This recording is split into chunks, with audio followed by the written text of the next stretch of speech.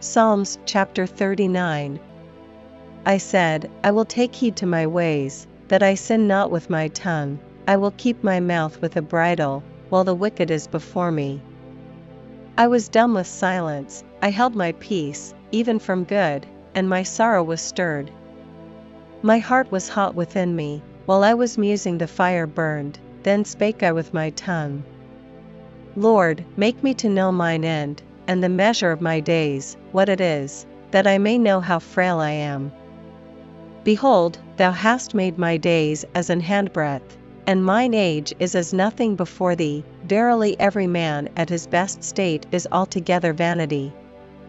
Selah.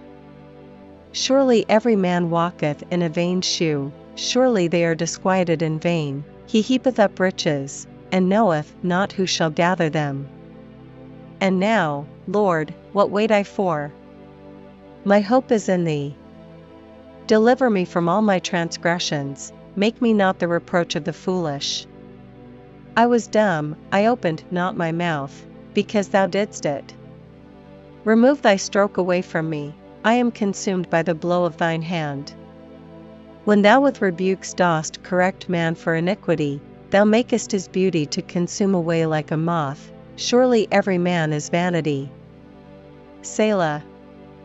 Hear my prayer, O Lord, and give ear unto my cry. Hold not thy peace at my tears, for I am a stranger with thee, and a sojourner, as all my fathers were. O spare me, that I may recover strength, before I go hence, and be no more.